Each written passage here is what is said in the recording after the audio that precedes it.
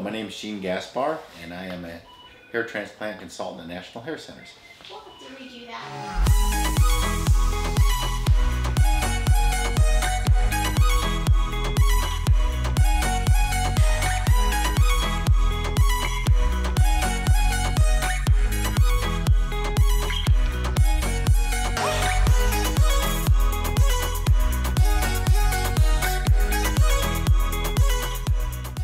I joined National Hair Centers about 2 years ago because I lost my hair when I was very young, 23. I'm 52 now, and it really bothered me when I decided to have a hair transplant done.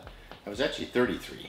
Once I had a procedure done, I started getting involved in grassroots, going to seminars, conventions, things of that nature. Having done this for 20 years, what resonates when patients leave wasn't nearly as bad as I thought it was, and I had no idea the work that's going into it.